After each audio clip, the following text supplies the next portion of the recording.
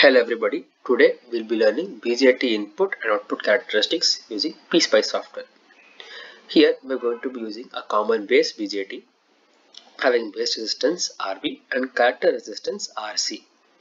VBB here denotes the base to emitter voltage and VCC here denotes the collector to emitter voltage. Now let us look at how the input and output characteristics looks like.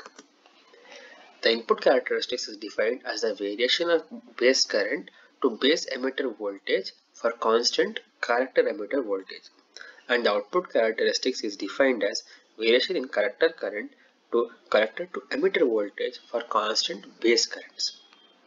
Basically, we will be checking for what variations in input current and input voltage does the output voltage vary in input characteristics, and in output characteristics we will be checking for what variations in collector current and collector to emitter voltage the input base current changes. Now let us look at its implementation with the Pspice software. Let us now simulate input and output characteristics of the BJT using Pspice. For this, we need to first build a circuit on Pspice software. For that, we go here to place items and then we choose our components. Our first component will be resistor, the BJT, which is Q2N2222. We select it and place it here. Press escape to deselect. Then let us take our resistor sets R. Place one here, one here. Let us also place one emitter resistor just for us to be safe. We press Ctrl R to rotate the element and then put it out. Left click and then press escape to reset the components. Next we will choose our VDC, that is DC voltage. Again one here and one here. Escape.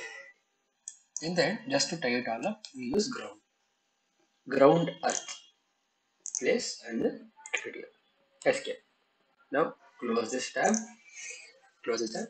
Now let us build circuit. Now to look at it properly, we'll select this magnifying glass which fits with everything to page. We will be using this line marker or draw wire to connect the components like this. Okay. Now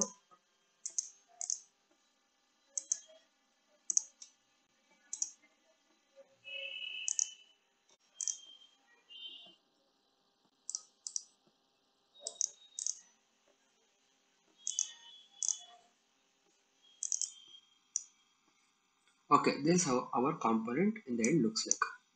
Now let us name our components. We'll rename this one RB since this is a common base in BJT. This will be our RC, current is character resistor, and this will be our RE, emitter resistance. Similarly, let us give the values. Let this be 200 ohms. Let this also be 200 ohms, and this be 20k. High resistors because IB is very high, or more value. Let us name the voltage sources. Since this is base to emitter voltage, we will name it as VBE and this as VCE. Okay, so now we have named our circuit and given the components. Let us now save it before giving the values. We'll save this as we give BJT. Okay, now you will go to setup analysis, DC sweep. Here sweep type, variable type is voltage and sweep type will be linear. Always choose linear.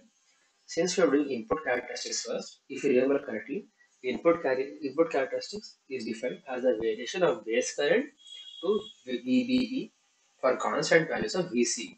So first we put VB. So VB. Start value can be anything 0 volts, 2 let's say 2 volts, increment to 0.2 volts every time. Nested sweep, we'll do nested sweep, again linear, again voltage source. Nested sweep is to maintain VCE values. So VCE, start value is 0 volts, end value you can give maybe 1 volt with 0.1 volt variation. Very important to enable nested sweep.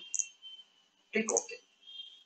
Close it. Before you close, just see, before this checkbox was not ticked, now it is ticked.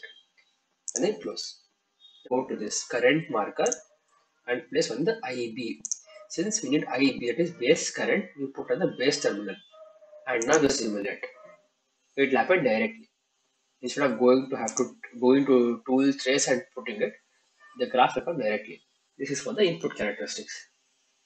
Now for output characteristics, let us do the output characteristics. For output characteristics, we need to change this base to character, because if you remember correctly, output characteristics is variation in IC to VCE for IB values. We don't need IB value right now. We need IC versus VCE. You should also remember that we need to change the sweep values.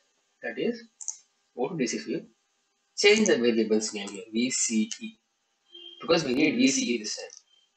You can keep same values or different values, it is fine. Nested sweep, now VBE, 0 to 1 volt, 0.1 volt, enable, OK, close, simulate. Now you can see output characteristics, it is as shown in the graph. So these are the input and output characteristics using Pspice. So this is how you simulate BJT input and output characteristics using the Pspice software.